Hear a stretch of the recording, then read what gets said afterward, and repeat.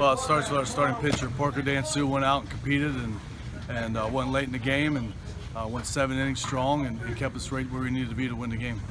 You know, DJ has been seeing it well. Got his swing back to staying inside the ball, and you know, he's got his confidence back and he's seen the ball really well, and he had some big hits for us today. That's a rubber match. You know, we got to win series. Be big to win a series on the road, and we got a really good guy going tomorrow, JD Hammer, and should be a good ball game. We look forward to it.